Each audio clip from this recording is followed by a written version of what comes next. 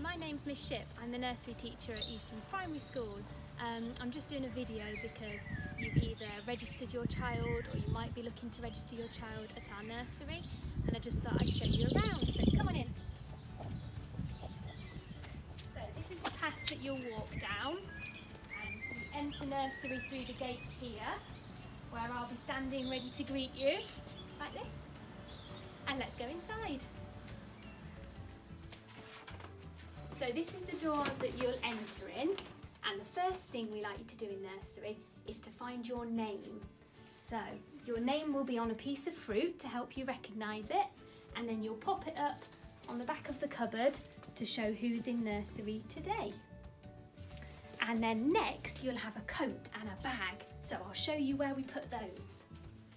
You have to walk through the classroom and into the corridor, and then you'll have your own name and your face on a coat peg, okay? And just above that, you've got a space where we'll put all of your lovely work.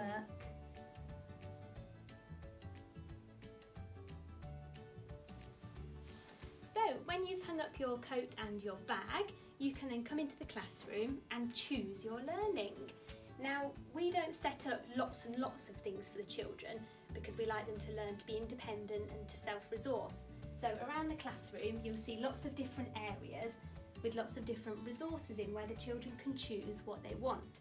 So on this side, we've got crayons, we've got chalk, we've got pencils. So the children come and choose whatever they want. They choose their paper or their notebook or their stencils, or there's themed paper with our topic on the table for them to choose, and this is our mark making area. So next to the mark making area, we're very fortunate to have a toilet in the classroom, so the children never need to go too far. So we've got a child-sized toilet, a step and a sink here, and the children know that they can go to the toilet whenever they need to. They don't need to ask. So next to the toilet and the mark making area, we've then got our home corner. Okay, so I'll go in and show you. So in this area, children can be really imaginative. We've got a kitchen for them to cook with, topical books, we've got our cuddly toys in here, and it's a really good area for children to use their social skills and develop their friendships together. We usually change the area and the theme in here, so it might be set up as a birthday party. If it's Chinese New Year, we would try and replicate that. So there's always lots going on in here each week. So next to the home corner, you walk around the doors and we've got our small world area here.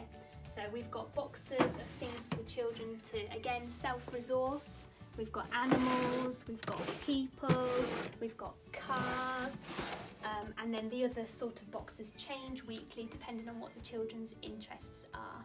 So next to the small world area, we also have our construction area, and these two areas go hand in hand because the children can choose to build things for the cars and the animals and the people. So children can use their imagination over here and get really creative. We've got lots of pictures behind me and behind the doll's house as to what sort of things the children could build. They go all the way along the back. So we're back by the front door now where you enter, and we've got our creative area. So there are three sides of our art easel for children to get creative on. Again, we kind of theme what we'd like the children to paint, but if they want to paint what they want, we won't stop them. So we have lots of resources here that they can self-resource and choose from. The bottom shelf looks a bit messy, but it's not. It's junk modelling, and the children choose what they like. They can self-resource their scissors and their glue, any bits to stick on to decide what they're going to make and build on the creative table. Of our classroom is usually set up as a role play area. So currently it was our dance studio, but this area changes every 2 or 3 weeks depending on what the children would like it to be.